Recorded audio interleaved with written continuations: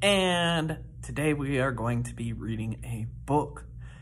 Normally these videos will be coming out Monday and Wednesday, but because Monday was our first day back to school, our first two videos are coming out Wednesday and Friday of this week. So for these videos, what we're going to be doing is we're going to be reading through the literature study books. So if you want to read along and turn off the volume and read the pages, by all means you can. Or if you'd like to listen to Mr. Chambers read the story out loud, keep that volume on, listen through the story, and after each chapter, there will be questions to answer in Google Classroom. So the first book that we are reading for the school year is this, One Day in the Desert by Jean Craighead George. Okay, so it's a short book, less than 100 pages. We've got 9 chapters, so that means there's going to be 9 videos to watch and answer, talking about animal and plants and how they survive here in the desert.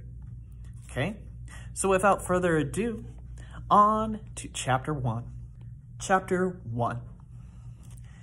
At daybreak on July 10th, a mountain lion limped toward a Papago Indian hut, a small structure of grass and sticks on the bank of a dry river in the Sonoran Desert of Arizona. Behind it rose Mount Scorpion, a dark red mountain. In all directions from the mountain stretched the gray-green desert. It was dry, hot, and still. The cactus wrens began to sing. The Gila woodpeckers squawked to each other across the hot air, arguing over their property lines. The kit foxes, who had been hunting all night, retreated into underground dens. The bats flew into caves on the mountain and hung upside down for the day. The lion was hungry and desperately thirsty. A poacher's bullet had torn into the flesh of his paw, and for 2 weeks he had lain in his den halfway up the mountain, nursing his feverish wound. As the sun arose this day, he got to his feet. He must eat and drink. The desert stretched below him. He paused and looked down upon the dry river called an arroyo. It was empty of water, but could be a raging torrent in the rainy season after a storm. He twisted his ears forward. A Papago Indian girl bird, Wing, and her mother were walking along the bank of the dry river. They entered the hut. The lion smelled their scent on the air, and he limped towards them. He was afraid of people, but this morning he was desperate. 6 feet, or 1.8 meters in length. He stood almost 3 feet, or a meter tall. His fur was reddish-brown above and white beneath. A black mustache marked his face. The backs of his ears and the tip of his tail were also black. He growled as he came down the mountain, which was a huge clinker thrown up from the basement of the earth by an ancient volcano.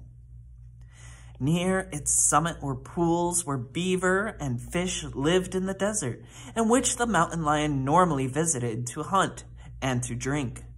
But today he went down, for it took less energy than going up. The rising sun burned down from space, heating the rocks and the soil until they were hot even through the well-padded feet of the lion. He stood in the shade of a rock at 8 a.m. when the temperature reached 80 degrees Fahrenheit, or 26.6 degrees Celsius. This day would be memorable. Birdwing, her mother, the lion, and many of the animals below Mount Scorpion would be affected by July 10th. Some would survive and some would not. For the desert is ruthless. Okay, so I know these chapters are short. It took me just under 5 minutes to read through these chapters. However, if you would like to watch this video again to make sure we've got good answers for the questions in our Google Forms, by all means, you are welcome to. After watching this, hop onto the Google Forms, answer the 5 to 10 questions for this chapter, and I will see you in our next video. Bye.